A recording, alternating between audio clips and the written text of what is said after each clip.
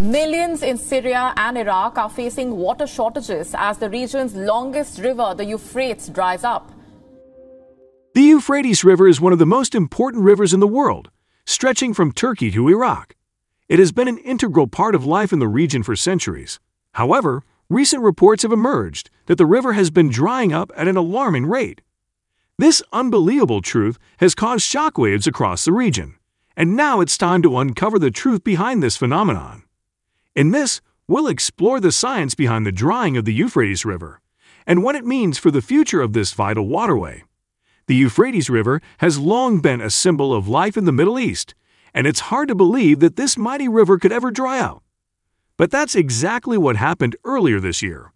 And the unbelievable truth about why this happened is something everyone needs to know. We will explore the circumstances that led to the drying up of the Euphrates River and the implications for the people who rely on it. It's hard to believe, but the truth is that the Euphrates River has dried up.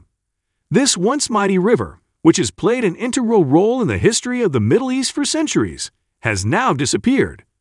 We will explore the unbelievable truth about the Euphrates River and the implications of its disappearance.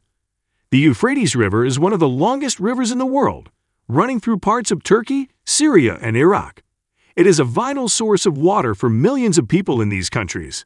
Yet many have recently heard a shocking rumor that the Euphrates has been drying up. Is this true? In this video, we will explore the unbelievable truth about the Euphrates River, from its geological history to the current state of its waters. So do subscribe to our YouTube channel and like our video for informative videos like this. Without wasting the time, let's dive in. The water level of the Euphrates River has been dropping for years. The Euphrates River is one of the most important rivers in the Middle East. It's used to provide drinking water and irrigate crops, and it's a major source of hydroelectric power. Unfortunately, the river's water level has been steadily dropping over the last several years due to a combination of drought and climate change. In the past, droughts have occurred naturally in the region, but now they are happening more frequently and with more intensity. This has led to less water being available in the river. As temperatures continue to rise due to climate change, the flow of the river is expected to decrease even further. This decline in water level has had severe consequences for the region. The amount of fish and other wildlife in the river has decreased drastically due to the lack of water. Farmers have also been affected, as their crops are unable to get enough water from the river. This has caused crop yields to drop and has made it difficult for them to make a living. The decline in water level has also caused tensions between Turkey and Syria. Turkey controls the headwaters of the Euphrates, so when it decides to divert or reduce the flow of the river, it affects both countries. This has led to increased diplomatic tensions between the two countries. The water level of the Euphrates River is dropping and is having a profound effect on the people and wildlife of the region. Unless something is done to reverse this trend, it could have devastating consequences for everyone involved. Drought and climate change are the main reasons for the decline in water level. The Euphrates River is the longest in Southwest Asia, stretching from Turkey to Iraq. In recent years, however, it has been slowly drying up, leading to several issues that have affected both human and animal life. One of the primary causes of this decline in water level is drought. The region has experienced an increase in periods of intense drought since the late 20th century, resulting in decreased precipitation and much less runoff into the river. This has caused the water level to drop significantly. Climate change is also contributing to the decline in the water level of the Euphrates River. Warmer temperatures are causing more evaporation from the river and the surrounding land, which leads to less water in the river. In addition, more extreme weather events, such as storms and floods, are also causing more runoff to be lost from the river. The combined effects of climate change and drought are having a devastating impact on the water levels of the Euphrates River, leading to an increase in tension between Turkey and Syria, as well as severe impacts on local wildlife and farmers. The situation is becoming increasingly dire, and action must be taken now to ensure that this vital resource is not lost forever. One way that governments can help is by enacting measures to reduce greenhouse gas emissions. Reducing emissions will help slow the rate of climate change and could result in fewer droughts and fewer extreme weather events, improving water supply for humans and animals alike. The decline in water level has led to the death of fish and other wildlife. For years, the water level of the Euphrates River has been steadily dropping due to a combination of drought and climate change. The decline in water level has had a devastating effect on wildlife that depend on the river for sustenance. Fish populations have been greatly affected, as the lack of water has reduced the amount of habitat available to them and drastically decreased food sources. This has led to a decline in the number of certain fish species, such as carp and barbel, while others have gone extinct entirely. Other aquatic life forms, such as amphibians and invertebrates, have also been negatively impacted by the drop in water levels. The decline in water level has also had a major impact on birds that depend on the river for food.